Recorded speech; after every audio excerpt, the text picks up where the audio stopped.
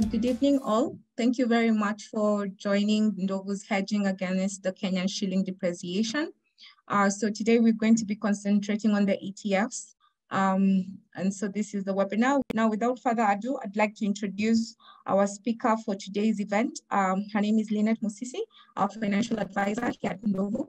She's an associate member of the Chartered Institute of Securities and Investments. She holds a BCom degree in finance from Catholic University of Eastern Africa and an MSc Finance Concentration Investments from Nairobi University. She also has 10 years of experience working in investments and is passionate about wealth management and financial literacy. That's how you know that you're in good hands.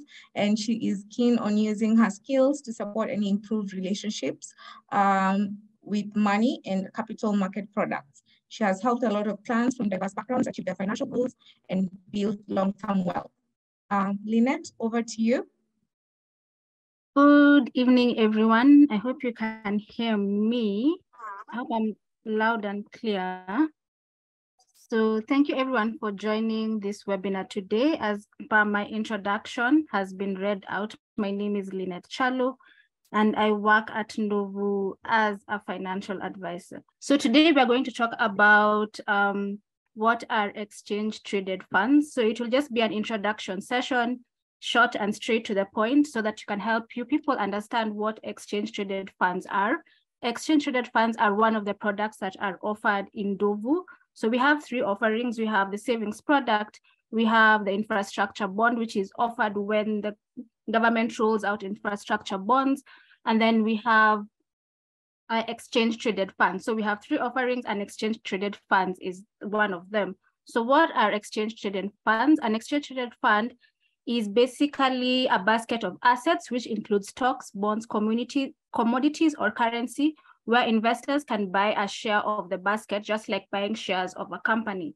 So I'll use the analogy of a simple thing to understand is the way we've been talking about investing or saving your money in a money market fund. So when we talk about money market fund, the underlying assets are mainly T-bills, commercial paper, and fixed deposit assets. So when it comes to exchange traded funds, the underlying assets can be bonds, commodities, or currencies.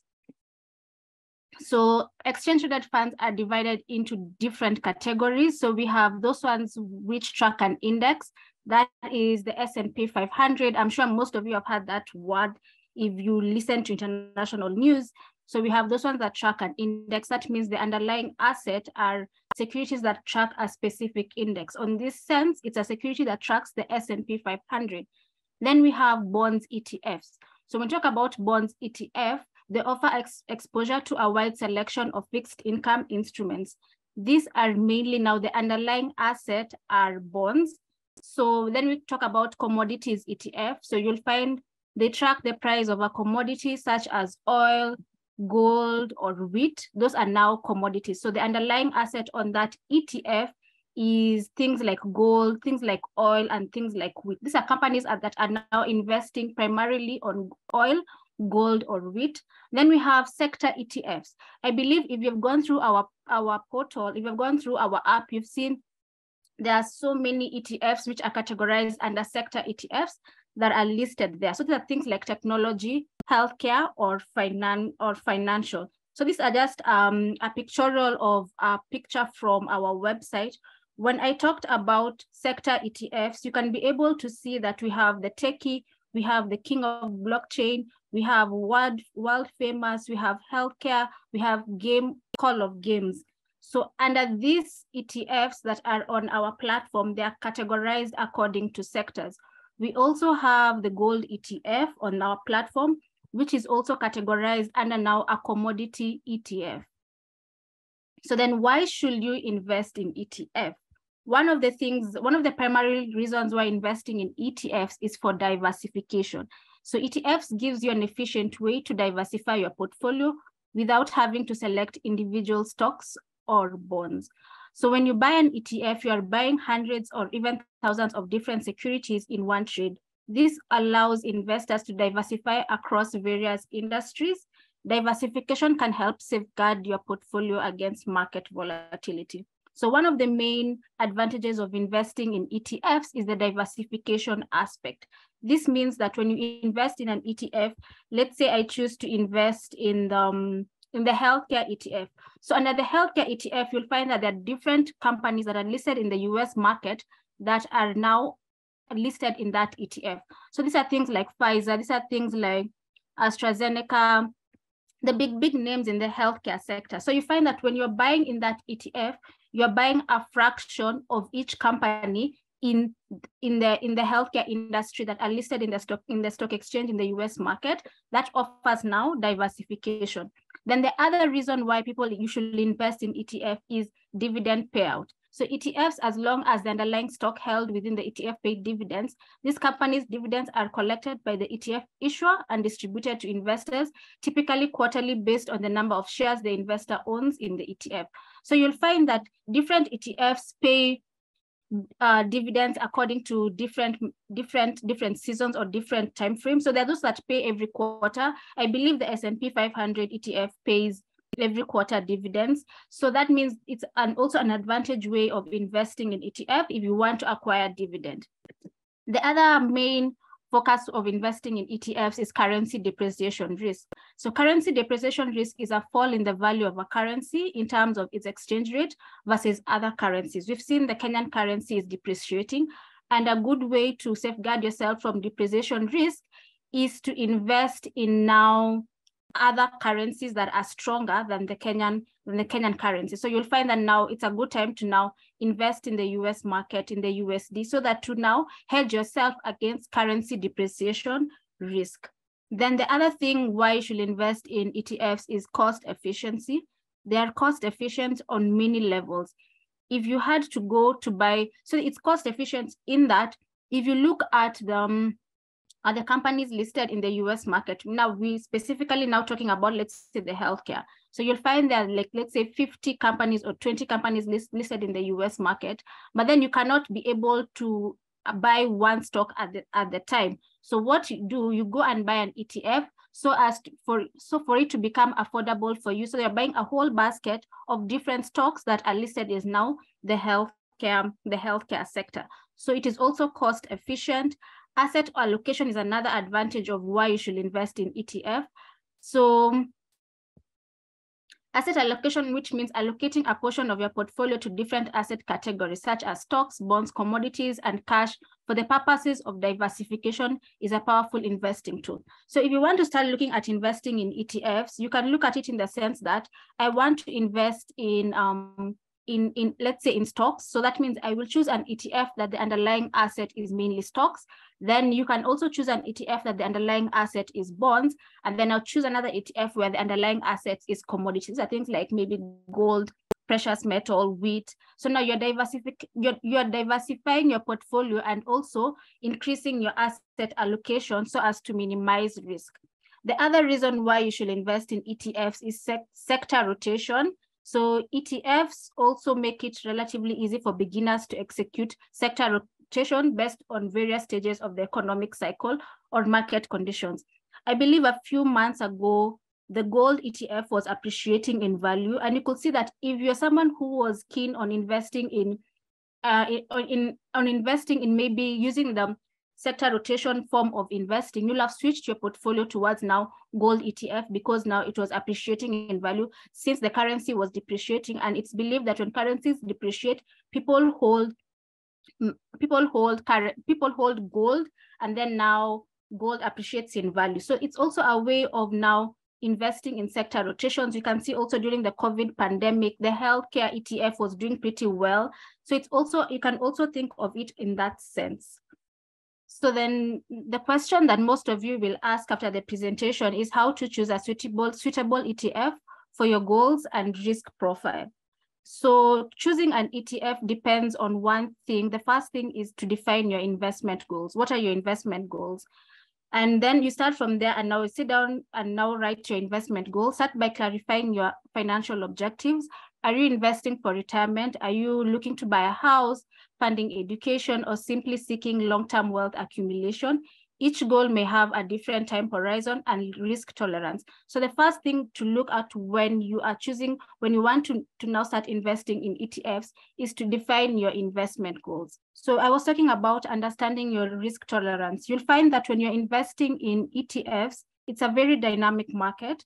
As you compare it to the Kenyan market, ETFs are more dynamic. This is because now you're investing in the US market, and the US market is much dynamic as the Kenyan market.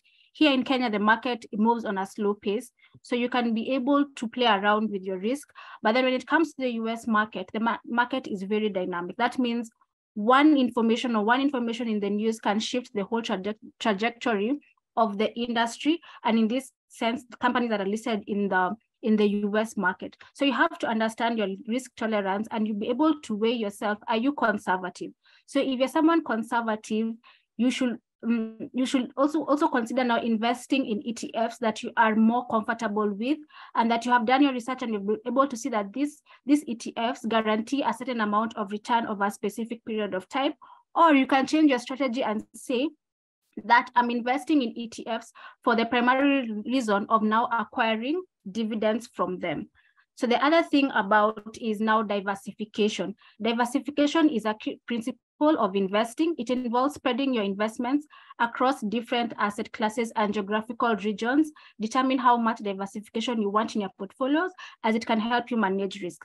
So when you're looking for an ETF to now invest in, you have to consider different sectors. So you have to consider which sector is doing well, and then balance it off with also another sector, so that also to now correlation of your risk, so that your risk is diversified. So what one sector is not doing well, the other sector is pulling your portfolio up, so that now there's minimization of risk through now diversification, and when you invest in different sectors. The other reason why you should invest, how to choose, is expense ratio. So ETFs charge an expense ratio, which is the annual fee as a percentage of your investments. Look for an ETFs with lower expense ratios, and it can have a significant impact on your overall returns.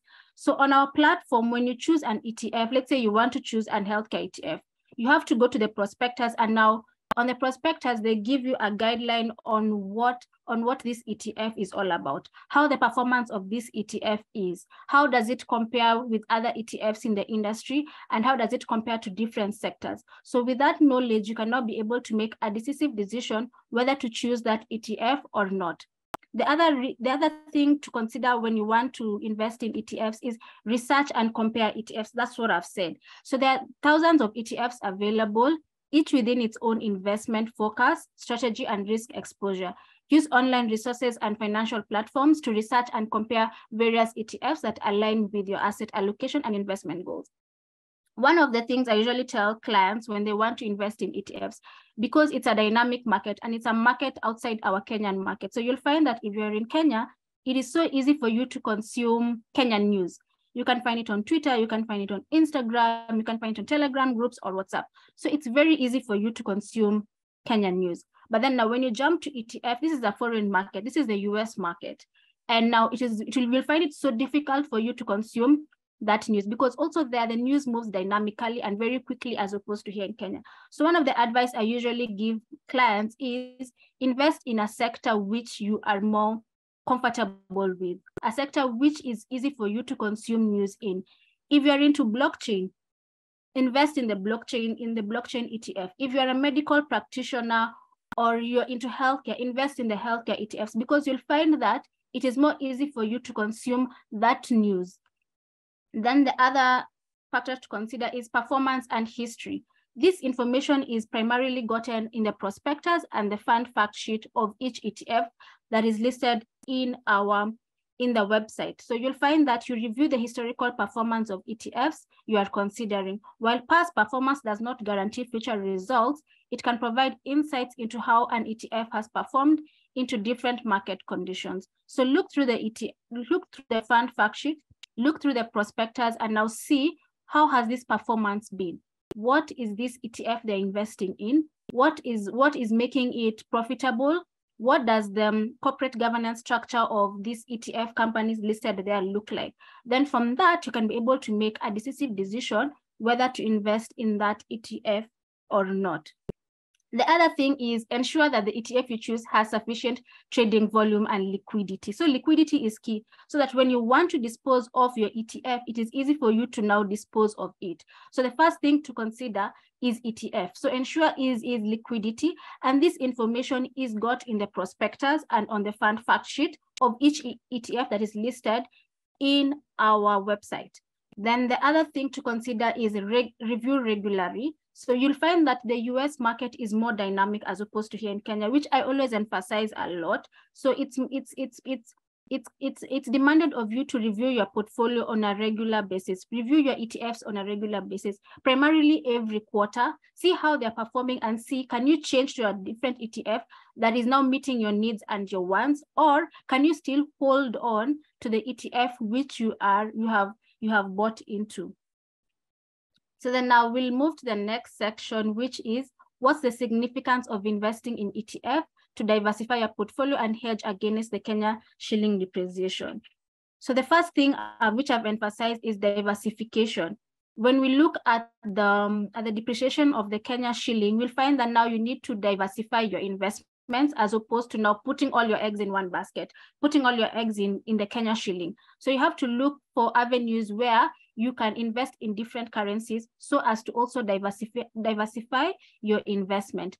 The other thing is currency diversification and also currency risk. So one of the things you need to always look out for is currency risk. So you need to also now invest in ETF so as also to reduce your currency risk, which I believe right now it's very hard for you when you're converting Kenya shillings to dollars. I believe it's now at 140. So also thinking about that and saying, I need to reduce my currency risk and now invest in now the global markets. Then professional management. ETFs are managed by professions and fund managers who make investment decisions on behalf of their investors. Their expertise can help in selecting a diversified mix of assets and adjusting the portfolio as market conditions change.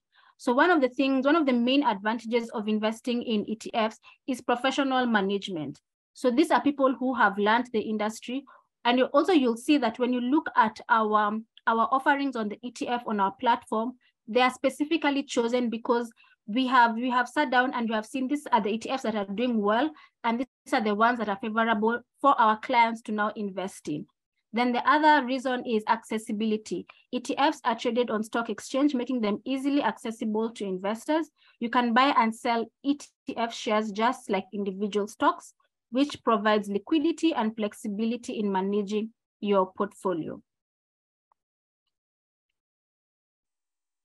So we can go into the Q&A session. I believe Phyllis can guide us through that by asking the questions, then we can answer.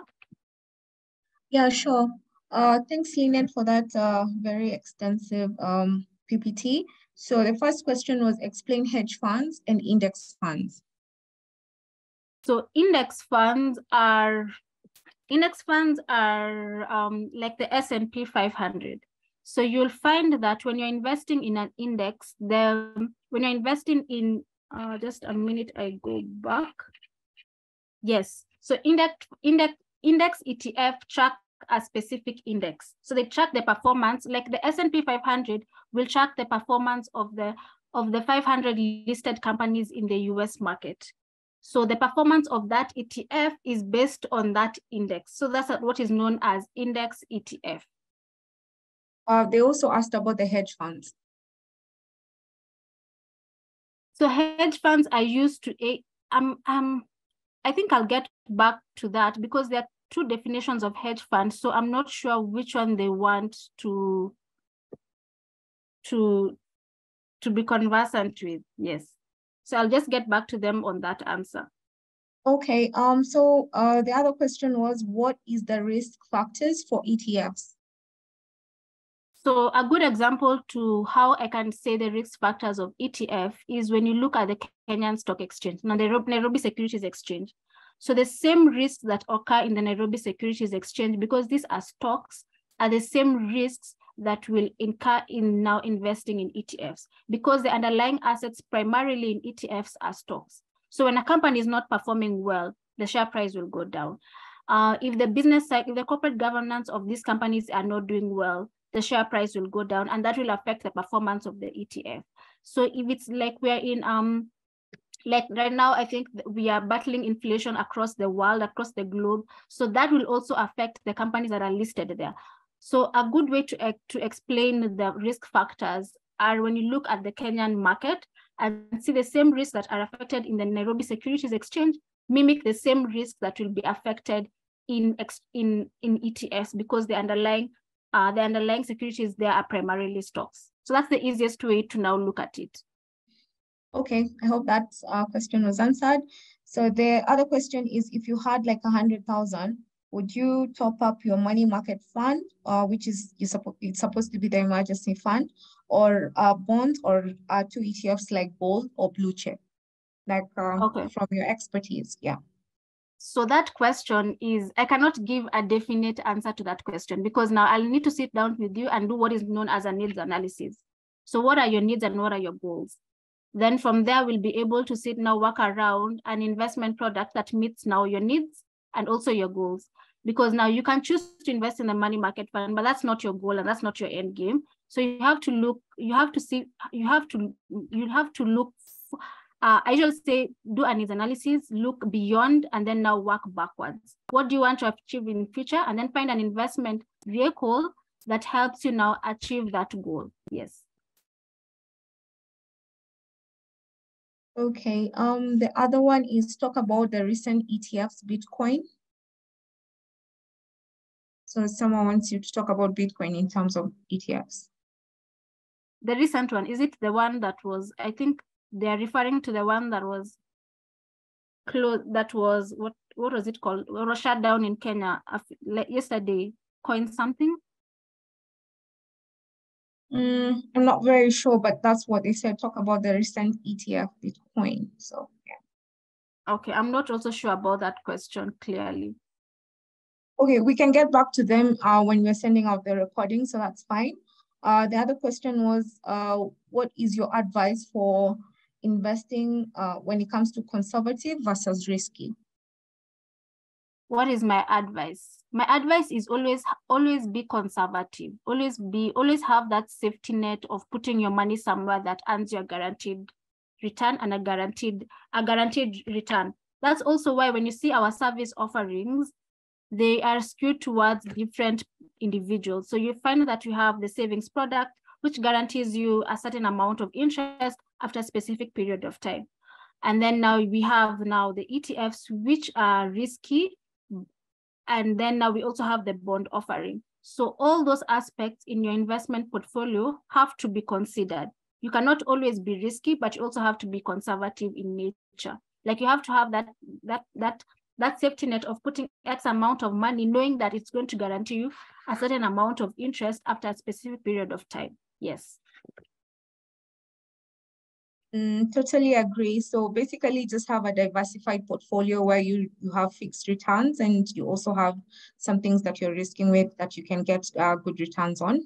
Yes. So the other question would be, how can I invest in the S&P 500 in Ndovu? Okay. So to answer that question, I believe you have signed up to our platform.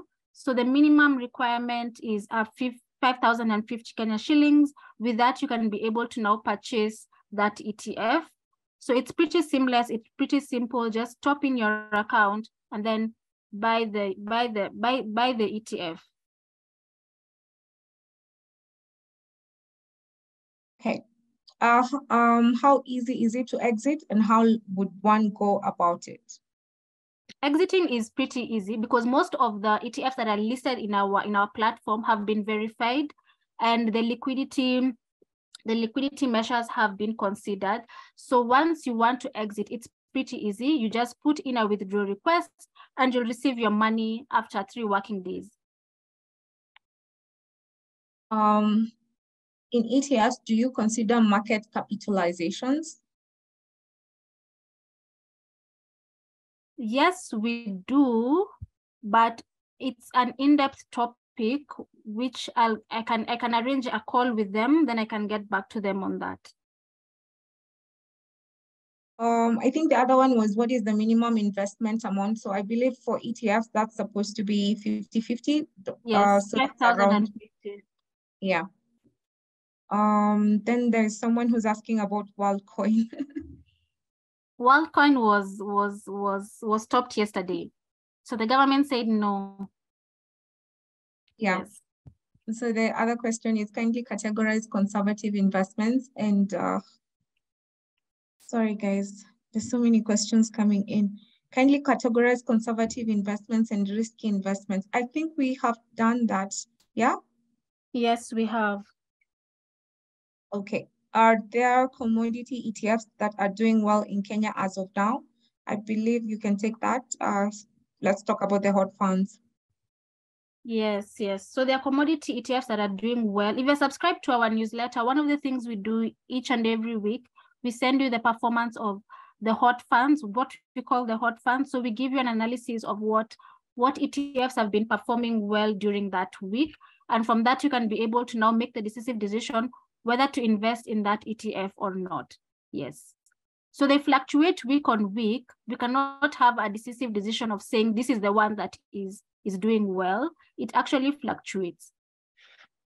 Yeah, but what I would encourage everyone to do is just make sure that you're following us on all our socials and just be careful to look at your emails because we always try to advise on what is doing well and what you can invest in for the month. So the other one is what is the most aggressive of the investments? I assume the question is in regards to which is the most aggressive investment fund. Sorry, I was on that question. What do they mean by aggressive? I'm thinking the most aggressive fund that they can invest in. Is it on the issue of return or? I believe so. Okay. So on the issue of return, now it is also dependent. I believe when you look at our portal, you can be able to see, also subscribe to the hot funds. With the hot funds mailing list, if you subscribe to the hot fund mailing list, you can be able to see what funds have been performing well and what funds are not performing well.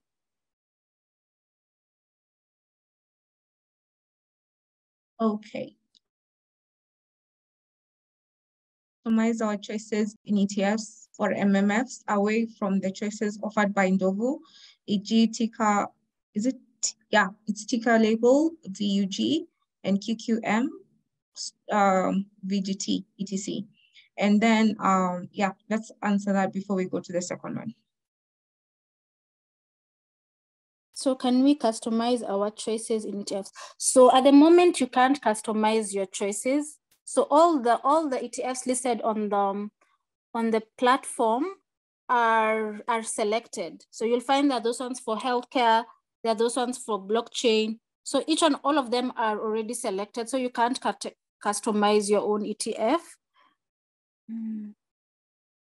Are the solutions being offered in other international currencies other than USD? Also other markets away from the market risk of USA? Primarily, we are mainly focused on the US market. Okay. How can I transfer my money from one ETF to another if a certain ETF isn't doing too well? So at the moment, we are in the process of introducing a wallet. So that should be out soon to enable ease of transfer of funds between ETF. So at the moment now, you'll have to withdraw your money. Then now, once you withdraw your money, you top it back again, now invest in a different ETF. But you're trying to minimize that whole process by introducing a wallet. Okay, so I meant, okay, there's someone who's asking about the current tax rates for ETFs in Kenya. I'll have to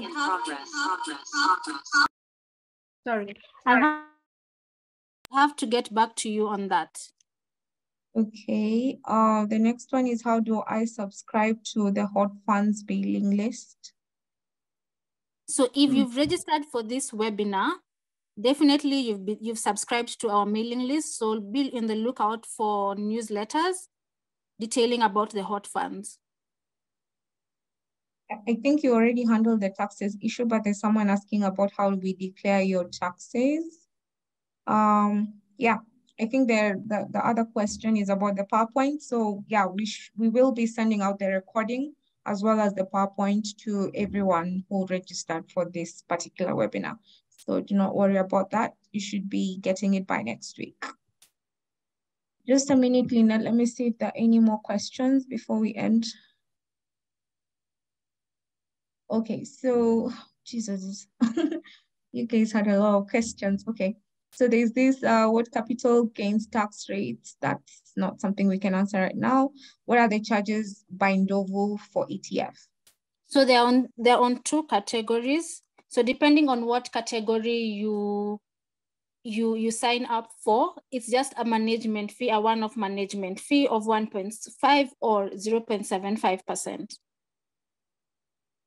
Okay. In the event of dividend payments, how do I receive dividends, and are they sent directly to my bank account? So currently dividends are reinvested back into the client's portfolio. Okay, can you demonstrate any ETF on the platform focusing particularly on its expense ratio, performance, and liquidity? So I'm assuming basically they want to see the back end, Lynet? Yes. We'll get back to them on that because it's something that I believe if a member of the trades team was here, they'll be more than glad to help us on that. All right. Okay, so that one we already handled. Okay, so I think we're done with the questions. So if anyone else has any more questions, just feel free to send us, you can give us a call. Our numbers are going to be shared by Sharon on the chat. And you can also reach us on socials. So yeah, we're here to solve any issues that you might have. I am not seeing any other questions. Oh, okay, there's one that just came in. What is the average performance of ETFs in 2023? So average, I don't have a specific number.